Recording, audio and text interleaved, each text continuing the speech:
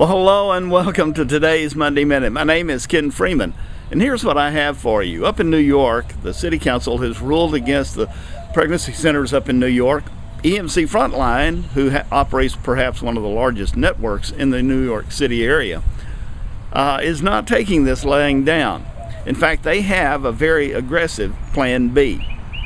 Now, with NARAL clamoring through their press releases that they would like to see this regulations moved across the nation to all states, my question to you this morning is this: what are you going to do when they come for you? Let's find out in today's Monday Minute.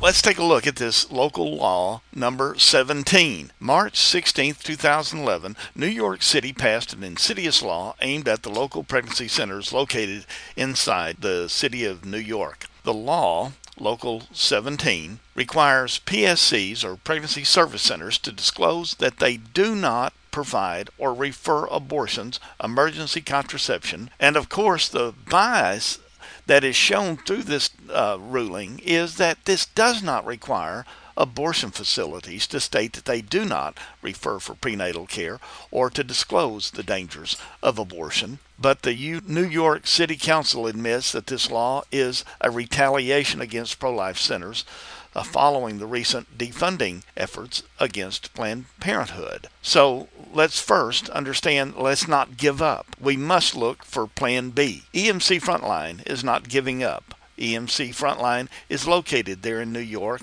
and they have a network of centers that have been operating for 25 years. They're not giving up, and neither should you. Plan B, go fully medical and bypass all of these regulations. In other words, what will it cost? Of course it's going to cost the salary of the fully licensed nurse practitioners, the cost of licensing, the cost of the sonogram equipment and supplies, but it's worth it. Your center becomes a community service center, your center becomes fully medical, and your center offers prenatal care, and now you can operate your center free of these regulations. The bottom line, 1 Corinthians 10:13 says, "There hath no temptation taken you, but such is common to man. But God is faithful, who will not suffer you to be tempted above that ye are able, but will with the temptation also make a way to escape, that you may be able to bear it." Until next week, keep up the good work you're doing. You are making a difference, and the other side